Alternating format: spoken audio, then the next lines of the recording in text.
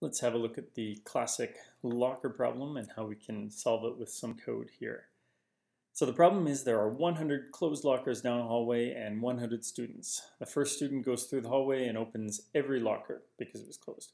Second student goes to every second locker and closes it because it was open. Third student goes through and every third locker closes it if it's open, opens it if it's closed. Fourth student goes to every fourth locker, changes its state, and so on.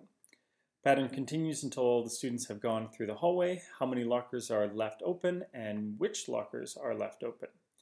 So to solve this, we will first start off with a variable. Number of lockers is 100. We could change that, and we might change that a little later to try out some different things, but we'll make a list of lockers that are all false, as in, are they open? No, false. So times the number of lockers, so that'll give us a list of 100 lockers that are all not open. So then we're going to iterate down through the list of students. So for student number in the range from 1 to the number of lockers plus 1. So we'll iterate through 100 students here. And each time we do for locker number in the range from 0 to the number of lockers, we can maybe talk later about the numbering system starting from 0 versus starting from 1, but this is good enough for now. And so for each of those locker numbers, if the locker number plus 1 is divisible by student number with a remainder of 0, so this modulus operator means divide and give me the remainder. If that remainder is 0, then so for example, locker, if we're looking at student number 4, locker number 4, locker number 8, locker number 12, those will all be divisible by 4 with a remainder of 0.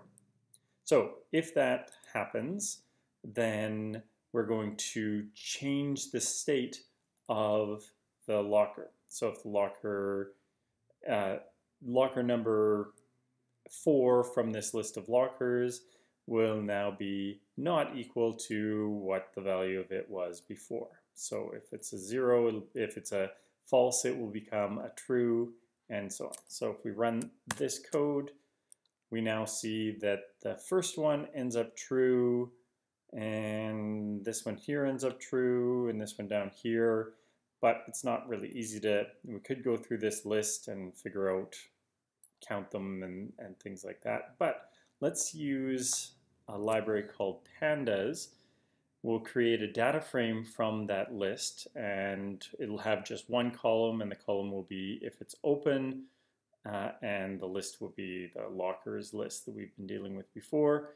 And we're going to add 1 to the index so that the numbering starts from 1 and not 0. We run this and display the data frame as what the last line means there. And so we see number 1 ends up true, that is open. Number 4 is open, and so on all the way down to 100. Okay, but again, we have this long list that doesn't really tell us, it's not easy to tell which ones are open. So one more time, we'll create a new data frame that is just that previous data frame, just the ones where open is true. And then we'll display that new data frame that's called open lockers. And we see that the lockers 1, 4, 9, 16, 25, 36, 49, 64, 81, and 100 are all left open. And so, of course, there's a pattern that you should recognize in there, and I want you to think about why that pattern might be there. But how many lockers are left open? We can find that by counting these, and which lockers are left open, of course, is indicated in that data frame. So that's a start of a solution to the classic locker problem. Let me know in the comments if you have any comments or questions, and a link to this Jupyter notebook on GitHub will also be posted in the video description. Have fun.